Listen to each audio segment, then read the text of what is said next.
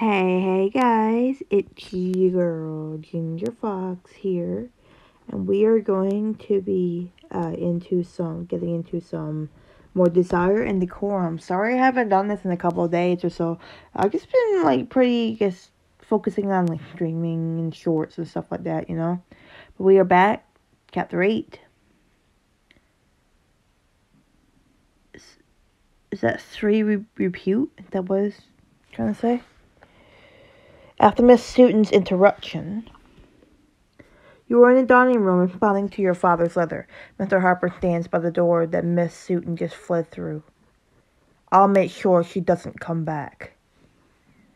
You needn't stand like a murdering tiger. I'm quite safe. Only if you think gossip doesn't kill, the Countess would be quite willing to use anything Miss Sutton tells her against you. You nod reluctantly and turn your attention back to the blank letter in front of you. Touching quill to ink, you start writing. Dearest Father, I understand your concerns, but I have received no marriage proposals yet. Until I have more news, you must please me by standing firm against the Countess's urgings that you change your will. I pray you not to listen to any rumors she might say against me. For now, I can tell you only that I am attending opera with the Duke of Carrington on Saturday. Your loving daughter, Lady Claire Fitzwater. You sign your new name with a flourish, then spread sand on the ink to dry it. Now, to just get this Edgewater before anything, Miss Sutton might send. You soften the wax on the sealing stick, then press it into the edge of the folded paper, sealing it with the Edgewater crest. Mr. Woods just took a meal before turning back for Edgewater. If you go to the stables now, you should be able to give him your letter to deliver before he heads out. You clutch your letter and rush out to the stables, where you find Mr. Woods holding Briar's hand. It had been my hope that I would see you here. Does that mean you were thinking of me? Every day since your carriage left. As he glances up, Mr. Woods sees you and quickly drops Briar's hand. Mr. Woods. Don't worry, whatever you two get up to in the hayloft, I'll keep your secrets. My lady, it's nothing like I meant Miss Dally, no disrespect. She's teasing Mr. Woods, ignore her. You hand Mr. Woods your sealed letter. I need this delivered directly to my father as soon as you return to Edgewater. I don't want the Countess seeing it first. My loyalty is to your father, milady, but I have other letters from the Earl that I must deliver before I head home today. I'd hoped perhaps you were in town for longer. With a glance at you, Mr. Woods takes Briar's hand in both of his. I wish I could stay, but I'd best set out now, if I'm to make my deliveries before dark. Well, why don't we all go? What? To make your deliveries. I've hardly seen any of London except this house. Oh, Claire, have you nothing planned until the opera, no? Wouldn't it be fun to go riding together? To deliver letters? Why not? Think of all the people we might see. Briar reaches for Mr. Wood's leather sachet, reading out the names. One of the Viscount Westonleigh, Mr. Chambers. Oh, one for Mr. Sinclair. You are certainly welcome to come with me, Lady Claire. His hand brushes Briar's, who hooks his pinky fingers in hers. And I would take any excuse to spend time with Miss Dally. Briar gives you a hopeful look. Please, Claire, it'll be fun. I don't have the diamonds. No. I've had a long day already. I'm really too tired to start riding through the city. Then I shall just have to give Mr. Woods a thorough farewell. If you could give us a moment, Claire. As you leave the stables, you hear Briar's giggles mixed with Mr. Wood's soft words of endearment. Oh, that night. Briar is folding your sheets, sighing occasionally as she glances at the window toward the road to Edgewater. So, are things getting serious between you and Mr. Woods? Briar puts in the sheets and picks at the stitching on your bed hangings. I don't know. I mean, I like him, and my parents were certainly consider him a good match. Then, what's the hesitation? I just don't know that I'm ready, not until you have made your decision. I want to go with you as you leave Edgewater when you get married. I can't do that if I've made a marriage there myself. Briar. You do what's right for you. I want you to be happy. If you love Mr. Woods, tell him. Don't worry about me. Thank you, Claire, but I just don't know yet. Do you promise when you do, you won't let me hold you back? I promise. Now, let me see what you decide to wear to the opera. Now? That's not until Saturday. better to be prepared early, right? The night of the opera. Miss Parsons bustles through the front door, dressed in evening wear and carrying a large basket.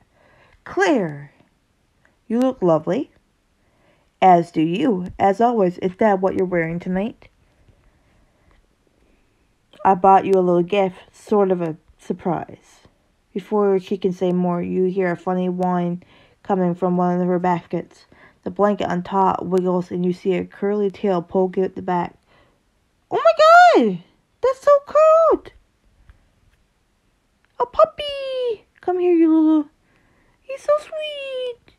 You reach down to him with the puppy out of the basket. He gnaws on your fingers with stubby, harmless teeth. Brrr. Oh, you are a fierce little warrior, aren't you? Aw. Oh, I'm so glad you like him, Claire. My pug Rosie had puppies a few weeks ago. My sister is saying she absolutely will not keep them in her house another moment. So you thought you would voice one off on me? She keeps threatening to send her groom to dump them in the park the next time I go out.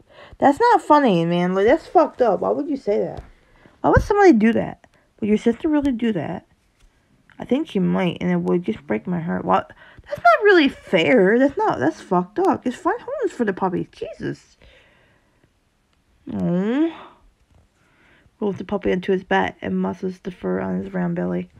I found homes for most of them already, but this one's my favorite. She lets the puppy go, and he runs toward the door on his stubby legs, barking fiercely.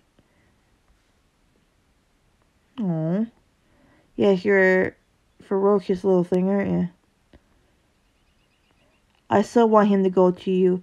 Then I'll have even more reason to come over every day. Aww. Can I adopt him? I can't adopt him! Fuck!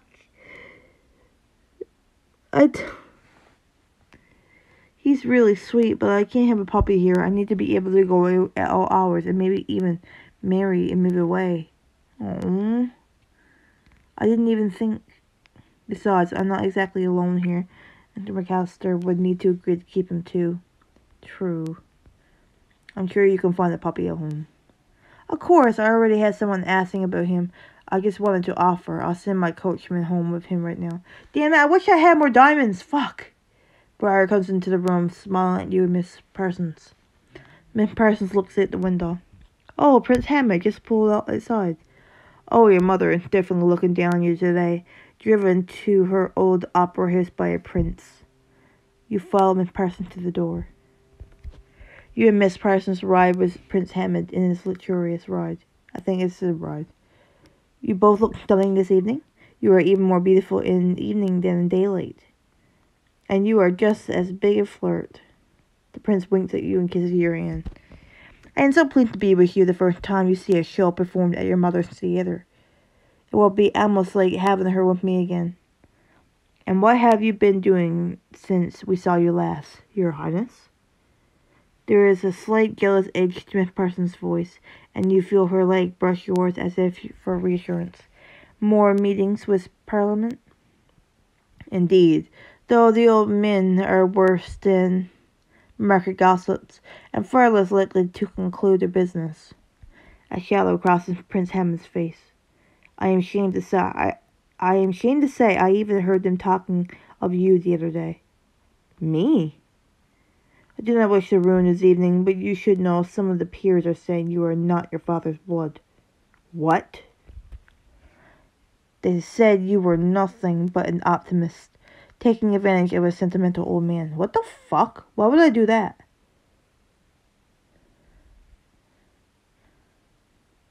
And Parsons looked thoughtful. Didn't you tell me that Miss Holloway said much the same thing the other night? The Countess may not be your only enemy. And who knows what Miss Sutton may have told her about me by now. Of course, I spoke out on your behalf. I'm glad someone did. I told them I know you quite well, and there is no doubt that you are a woman of gentle breeding and refinement. Prince Hammond smiles and leans across the small space between the carriage seats, his knees brushing yours, and an impeccable taste. Thank you. I don't care what the rest of them say, as long as you think well of me. The prince draws your hand into his fingers stroking yours gently. I would rather be here with you than speak to any lord in London. He lets his fingers drift higher past your waist, spending one brief instant on the bare skin of your arm. There will always be people who are small-minded and jealous, but the rumor can have gone far if the Duke of Killington invited you to share his box tonight. As you gaze out the carriage window, you can feel Prince Hammond's eyes on you. I will show them all that I am a true lady. When you pull up in front of the opera house, Duke Richards is pacing. When he sees Prince Hammond help you from the carriage, his face tightens into a scowl. About time you got here, Your Highness. I thought you missed the whole show. Do I have the time wrong? The show doesn't start for more than half an hour. So you were playing the acclaimed Lady Clara until the moment it began. Miss Parsons smiles at the Duke, trying to calm him. We are here now. Indeed, and the show has yet to. The Duke cuts him off, kissing your hand and pulling you to his side. Lady Clare, the Prince may have stolen you for the ride, but now I stake my claim. Your Grace. You catch Duke Richard's arm with a picating smile. We're all here. There's no need to argue. Shall we take our seats then? The Duke holds your arm, preventing you from walking after Prince Hammond. I'm afraid my box only seats 3, and all chairs are spoken for. Oh? Does this leave you without a seat, Your Highness? I hope you were not assuming you would sit with us. Prince Hammond makes an effort to smile. Bruh. No, it is fine. I purchased my own seat in the orchestra. Prince Hammond reaches for your hand, but stops at the Duke's glare and bows instead. I hope you enjoy the show, Lady Clare. You as well. Yes, enjoy the show, Your Highness. Prince Hammond walks into the theater, pausing to look back at you with longing in his eyes. You touch your finger to your lips, not daring to do more. Only after the prince disappears through the doors of the opera house does the Duke smile and release your arm. Shall we? God, this guy, man. You start up and stare towards the Duke's box, glancing at the crowd. Suddenly, Miss Parsons grabs your arm, whispering urgently. Oh, no. What? Don't let him see me. But the Viscount Westonleigh has already noticed you coming up the stairs. He reaches for Miss Parsons with both hands. The lovely Miss Parsons, you know, I came by your sister's house looking for you, and you were nowhere to be found. Yes, he was definitely intentional. That was definitely intentional. Unconventional? Ah, that's what I love best about you, my girl. He tries to pull Miss Parsons into an embrace, and she ducks under his arm to keep walking. So sorry we can't continue this. Why don't you come by again tomorrow, and I'll still not be there? What was that about? The disgusting old leecher thinks he fancies me. Ahead of you, Duke Richards greets Mr. Chambers and Miss Holloway. Your Grace, what a pleasant surprise. And Lady Clare, a pleasure as always. The Duke gives a big bark of laughter.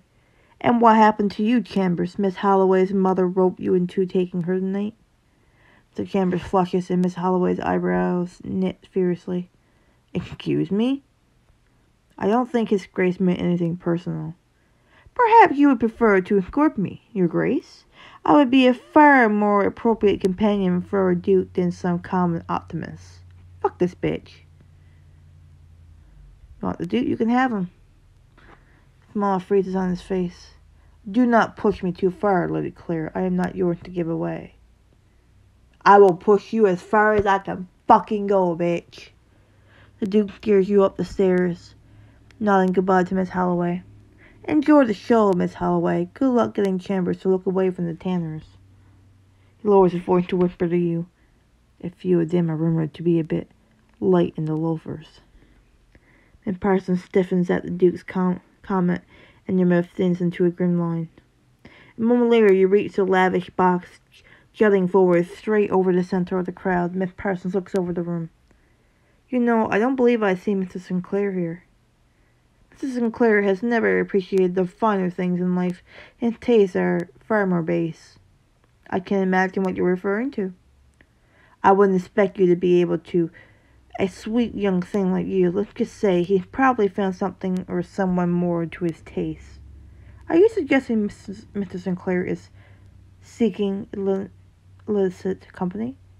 Let's just say I know that he spends certain weekends in London visiting a house of ill repute.